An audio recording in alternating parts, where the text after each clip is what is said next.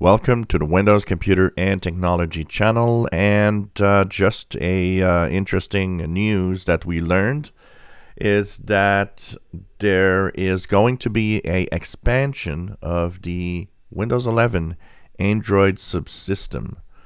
So what's going to happen is that in the next few weeks there will be 31 new countries that will be actually able to download and install the Amazon App Store for Android apps.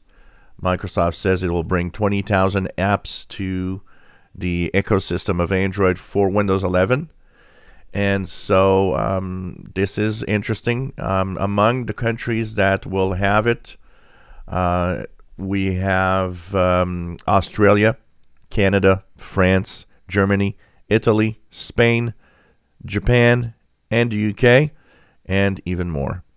So there's no official date, but apparently it's soon to be online, and of course we're going to talk about it.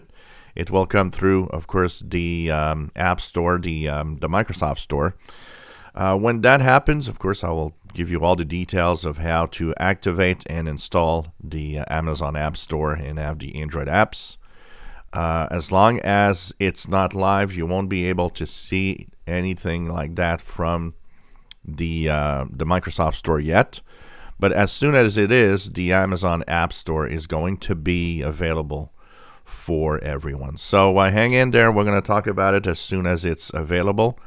And that will be a new step. So it's interesting to see that they're expanding it really fast.